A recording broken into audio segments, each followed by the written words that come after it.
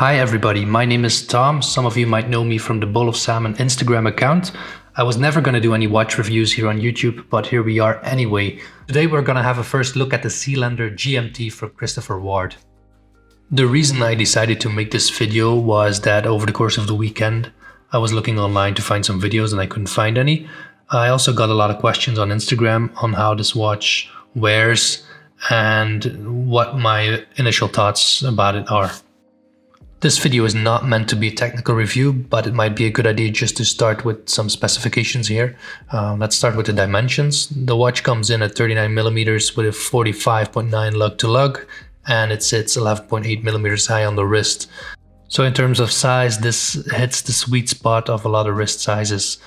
I myself have a 17cm wrist. If I have to compare this watch to any other watch in my collection, I would say that it wears practically identical to my Black Bay 58.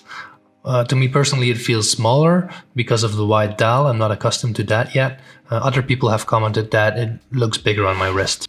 When we turn over the watch and it magically reappears back on the bracelet, we can see that Christopher Ward opted for an open case back, which is a really nice thing at this price point. That brings us to the movement. They put in a Salida movement with a GMT complication built on top. It is good for a maximum power reserve of 56 hours. They also engraved the rotor with the Christopher Ward logo and brand name. The star of the show is obviously that orange GMT hand. Okay, we might see this one in some other watches before, but Christopher Ward did put a lot of attention into the other hands as well. On the minute and hour hands, they used a mix of both brushed and polished surfaces that give these a different look depending on how the light hits them. The hour hand reveals more details. The tip clearly shows this brushed, almost shaved off triangle area.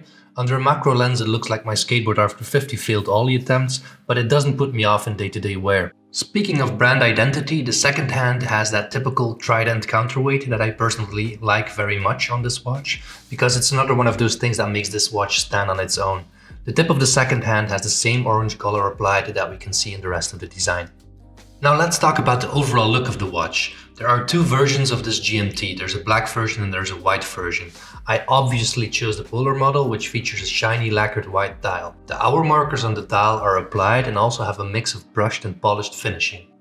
Above those indices we find orange dots that break up the second track that runs around the dial.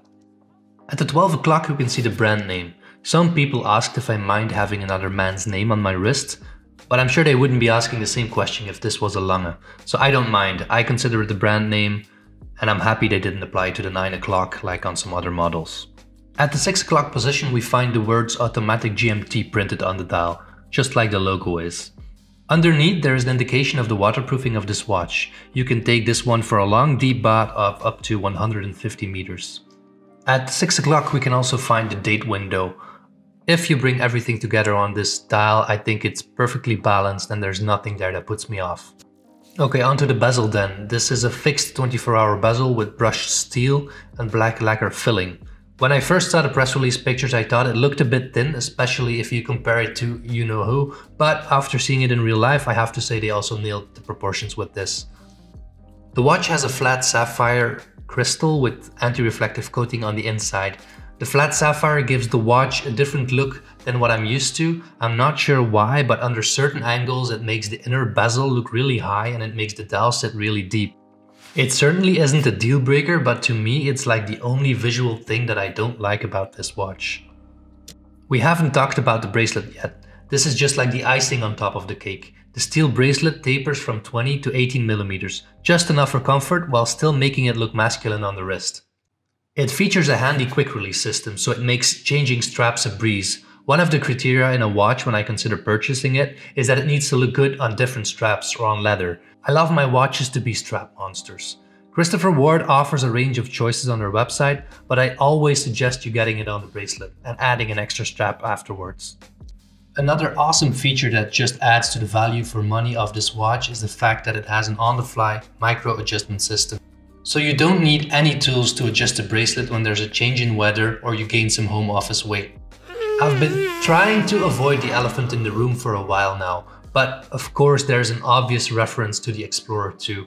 This one will obviously split the opinions among the watch fan community. All I can say in that regard is that as soon as you stop comparing it to the Explorer, this watch really stands on its own. There is enough there to support that.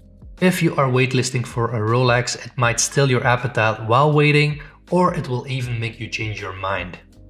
If you like this video, please like and subscribe. This was my first watch talk video, so please let me know if I can improve on things. If you have questions, do drop them here or on Instagram. I will try to get back to each and every one of you. I want to do one last shout out to a brilliant watch fam community that has been supporting me from day one. Really guys, thank you very much for joining me here and for sticking around on Instagram day after day. Thanks.